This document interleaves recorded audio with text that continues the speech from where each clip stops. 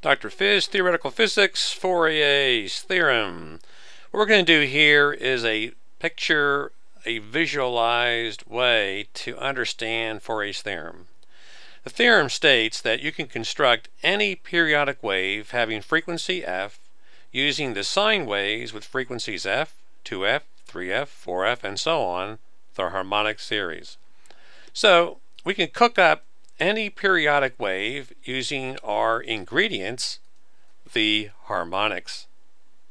It's like making food. Anything can be made with the harmonics, and we're going to try cooking up a square wave. Here's a square wave. How can we make a square? Sharp edge here, a pointed corner here with rounded sine waves. Well, the theorem says you start with f. The first one is the frequency that corresponds to the frequency of the wave you're aiming at. So I have the same frequency, and we're going to put down this amount. We'll call this 1 cup. Notice that it's a little bit above the middle part here of the wave, a little bit incorrect, but it's a close try for the first attempt with one ingredient. Remember, we have an infinite amount of ingredients. Well, what can we do to make this wave better? Well, you see, this is too low here. Our sine wave needs to come up.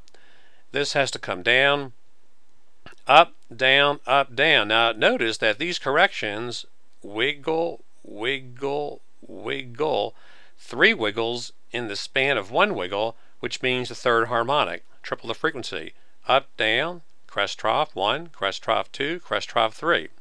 So we need to add in some of the third harmonic, and the chef knows to put in 1/3 of a cup. So 1/3 the amplitude compared to our first harmonic, and if we add those together, we get this neat result here, where there's 2 humps now instead of the 1 hump, and not as off compared to what we had before. This looks a little closer. So we then go to correcting this further, and we see that this has to come up, down, up, and similarly here to get a better picture. And this happens to be in step with wiggle, wiggle, it's 1, wiggle, 2, and a half 1, that's 2.5, and since we have the doubles, 5. 5 wiggles here, 5 complete wiggles will do the job, and from experience the chef knows just a dash, 1/5 of a cup. And when you add this together, this comes up, see this comes down, up, down, you get this looking better. 3 harmonics here. Notice that they're just the odd harmonics, and if you proceed like this, you get the odd harmonics for the recipe. This is the recipe you could put on a credit card, index card size note so that we can send to our friend. And here we have actually added 9 to the 9th harmonic, and notice that we have little rabbit ears showing up called Batman ears, or really the Gibbs phenomenon. We're not going to be treating this Gibbs phenomenon in class, but we want to just point out that it does exist, and as you go to infinity it remains and overshoots a little bit here, something like almost 20%.